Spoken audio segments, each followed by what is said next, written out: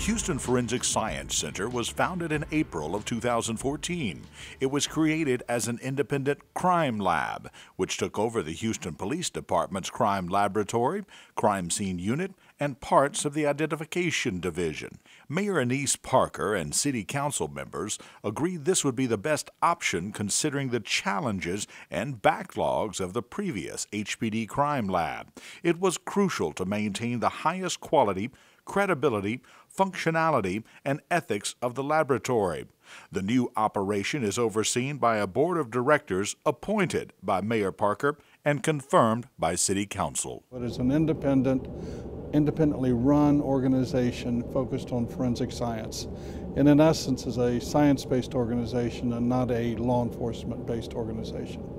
We have approximately 160 scientists, technicians, and support personnel that conduct various scientific tests in our laboratories. It operates in 8 separate disciplines. Those include firearms, controlled substances, forensic biology, latent prints, digital forensics, crime scene, forensics audio, video, and toxicology. Director Irma Rios explains. So we receive evidence from various law enforcement agencies, primarily the Houston Police Department. Our task is to use scientific methods for observation and analysis of evidence. What happens after that is we write reports regarding our findings and introduce them into a court of law, or they may plead out, or investigators use them for investigative leads as well.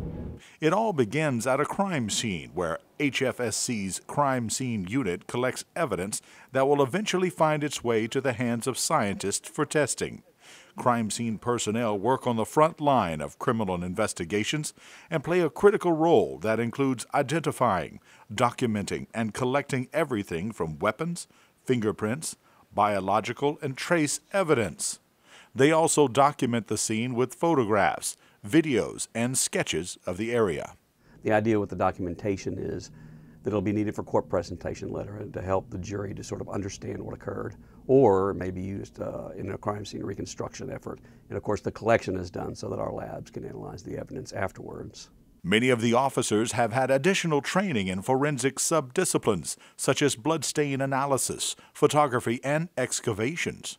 Police officers often decide what evidence should then be tested and analyzed in the lab or the center's forensics operations. A firearm would end up with the examiners in the firearms section, who provide high-quality analysis of such evidence. Ready to fire? Firing. Kim Downs shot a firearm into a water tank to test bullets and cartridge cases. By examining both of these microscopically, it helps provide marks which can possibly match a firearm used in a crime scene. In addition, we will place that fired evidence into a database called NIBIN to see if there's any links to other offenses. We are the only lab in the state of Texas that has trainers available to train other NIBIN examiners.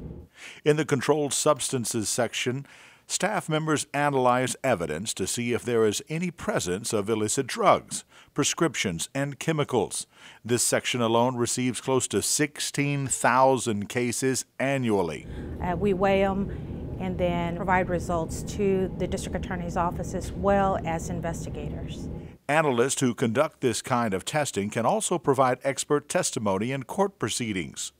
Forensic biology plays an extremely important role in the lab. In this area, forensic experts identified body fluids such as semen and blood. They carefully analyze the DNA, which is then compared to a national combined DNA index system.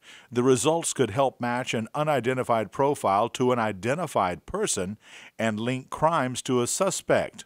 Or it could prove the innocence of the accused. A latent print examiner will process evidence. That is one task. In addition, they will process the latent prints, examine them, observe them, categorize them, and enter them into databases if they're sufficient. Latent prints is another important aspect of the Houston Forensic Science Center. Here, most experts hold a latent print certification. Analysts use the latest technology available to them in an attempt to develop, capture, and compare prints recovered from a scene. The system allows the prints to be compared to a local, state, and national database. In the forensics audio and video section, experts use special audio computers to process analog and digital recordings.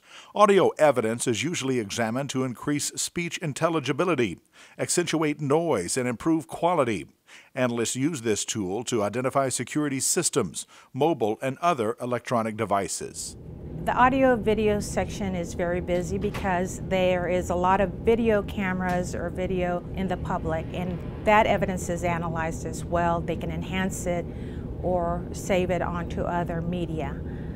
We also have the digital forensics lab, which involves the examination of computers as well as cell phones, and that is expanding by about 40%. The toxicology division is very similar to that of controlled substances.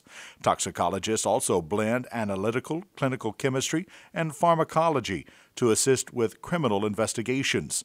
By using state-of-the-art equipment, it allows the experts to examine everything from common street drugs, prescription drugs, food or biological samples, thereby discovering drugs, alcohol, or even toxins. As the Houston Forensic Science Lab expands, new hires will go directly through the center. In 2015, at least another 50 employees will be hired.